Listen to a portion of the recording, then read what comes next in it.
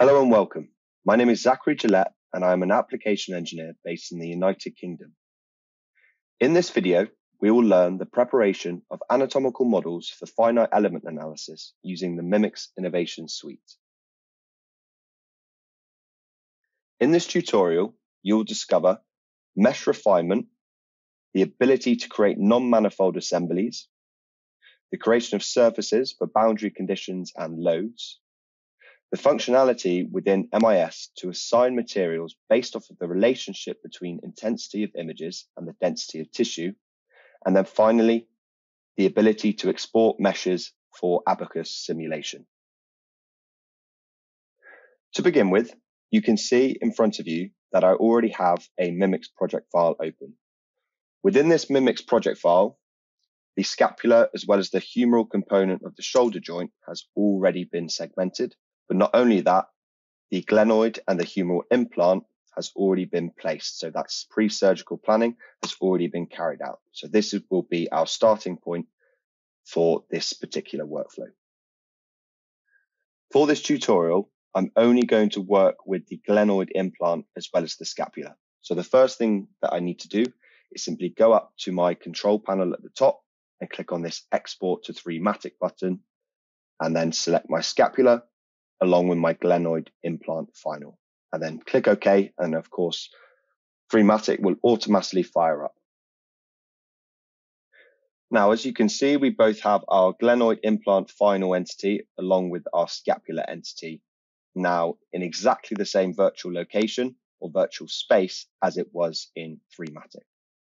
Now, of course, the whole purpose of this workflow is that we want to optimize this mesh of both the glenoid implant as well as the scapula for simulation within ABAQUS. So the first thing that we're going to do is to simply toggle on the filled with triangle edges. So that way you'll be able to see the mesh and how the triangles actually look.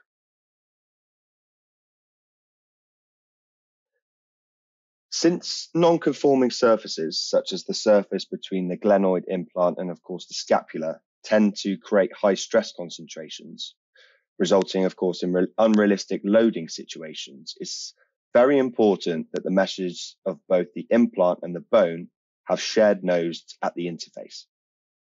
And how we're going to address this issue is, of course, to create a non-manifold assembly. However, prior to creating a non-manifold assembly, it's always a really good idea to, of course, remesh all of the surfaces with similar quality parameters. So, i.e. having the mesh belonging to the implant final having the same quality as the scapula.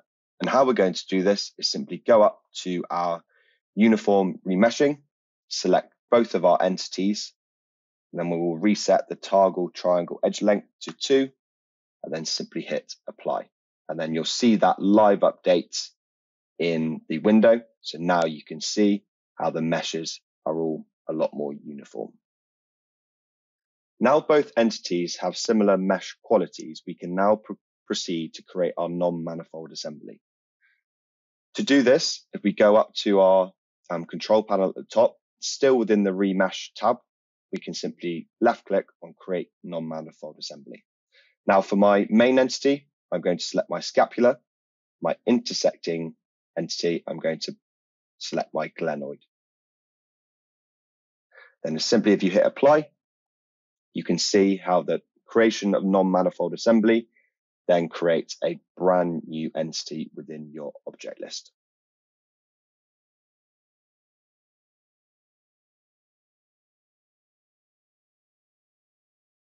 Within this brand new entity within our object tree, you can see how the creation of a non-manifold assembly actually creates 3 separate surface sets. So you can see how we have our main entity, of course, our scapula, and then we've got a surface set specifically for our glenoid, but then finally, we've then got a separate surface set for the interface between the scapula and the glenoid. And notice if I zoom in to the boundary, of course, between the glenoid and the scapula, we now have nodes being shared by, of course, the implant, the glenoid, and then the scapula itself.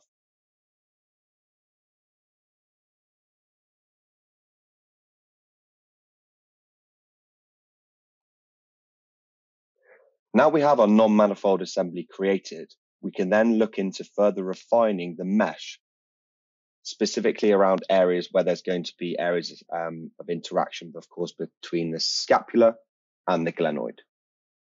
To do this, what we're going to do is, instead of using the uniform mesh optimization tab, is to simply use the adaptive. So for the entities, I'm going to select my non-manifold assembly. I'm going to select my target triangle length to be 3 millimeters. But here, what you're able to do is you're able to input into 3matic specific surface sets in which you want the target triangle length to be even finer. So for this, what I'm going to select is my surface list. And then here, I'm going to input my glenoid implant final along with my interface glenoid implant final scapular surface set. I'm going to keep the triangle edge length to 1 millimeter, and then to simply keep the influence area to 0 with a 30% growth rate. And it's always important to, of course, click Add in this step to add these surface sets to this overview list. Once you've done that, you can simply go ahead and click Apply.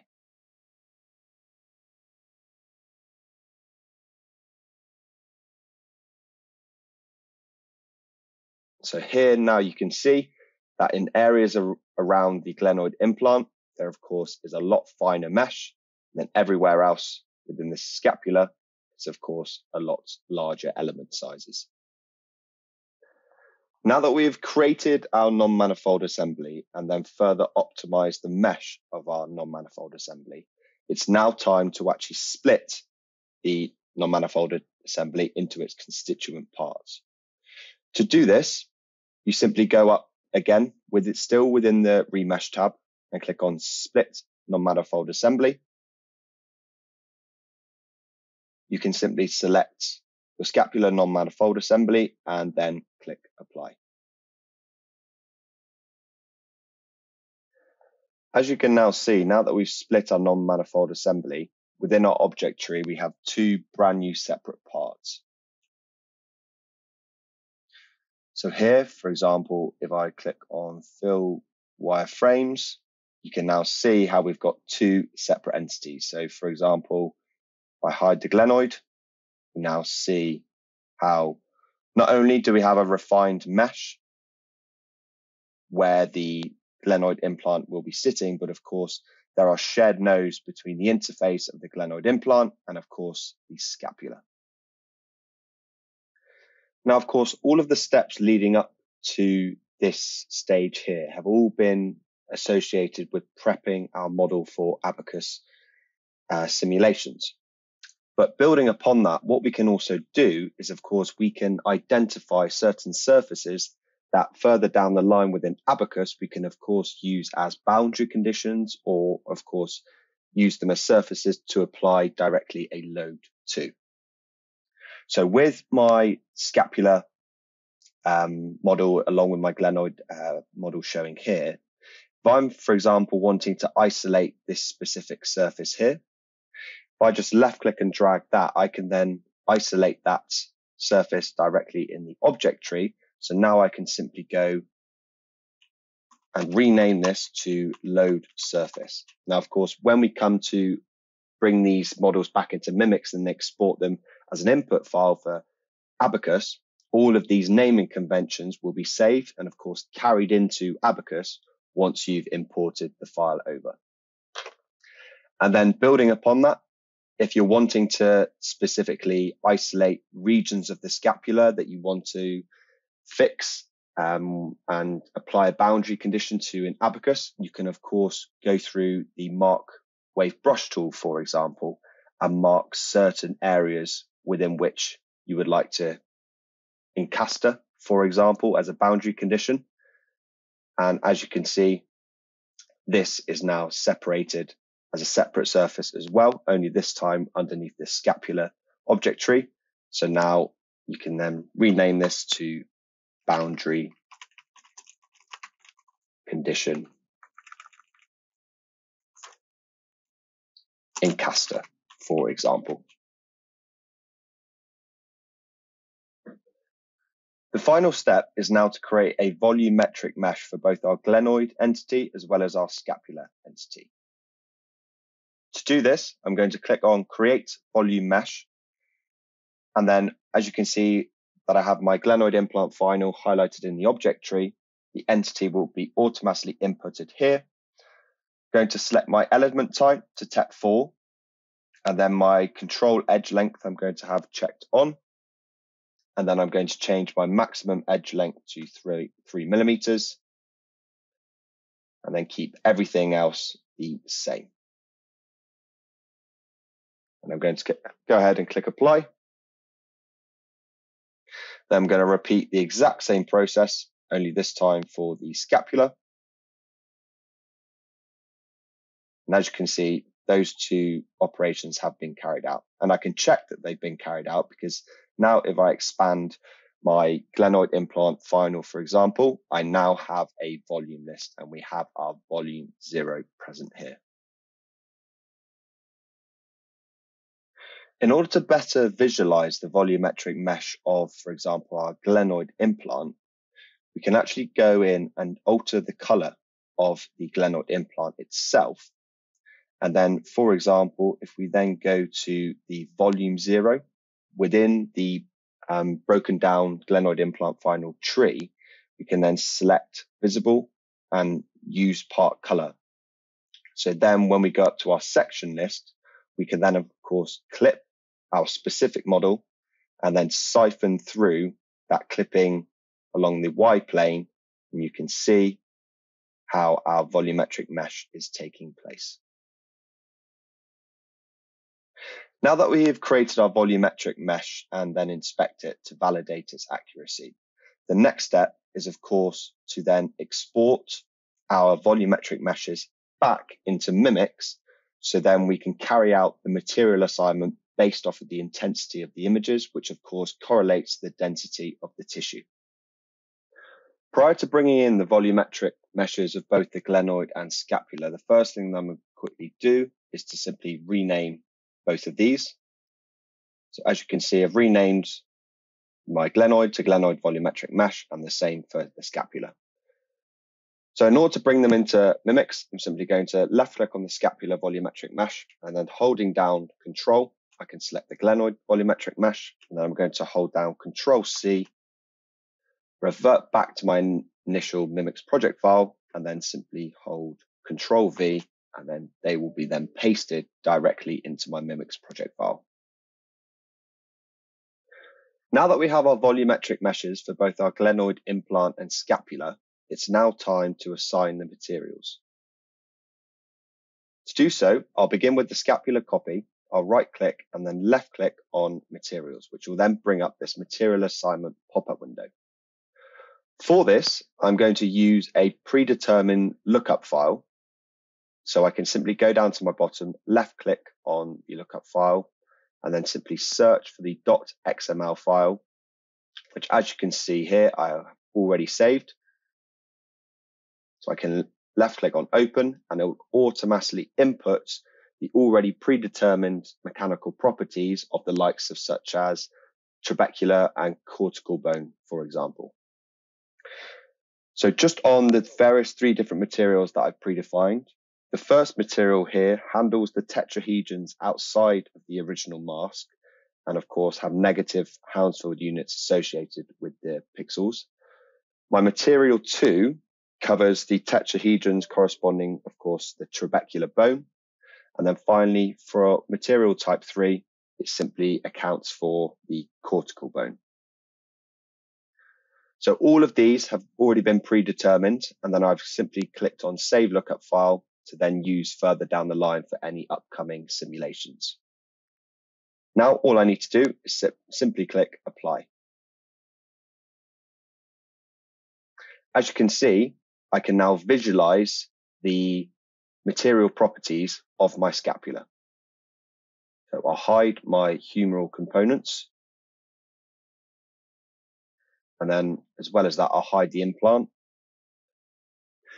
Now that we have assigned materials for the scapula based off the grayscale values, it's now time to do exactly the same thing, only this time for the glenoid implant volumetric mesh.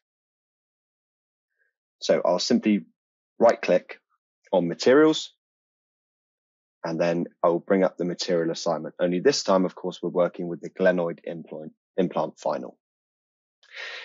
Instead of course, using grace value based material assignment method for this, because of course, we know that our glenoid implant is created of titanium, we can then of course choose the homogeneous option. For the density, we're simply going to choose 4,500. The Young's modulus will be 115,000. And the Poisson's coefficient will simply be 0.3. It's worth noting that, of course, all of these values can be altered based off of literature that has been published.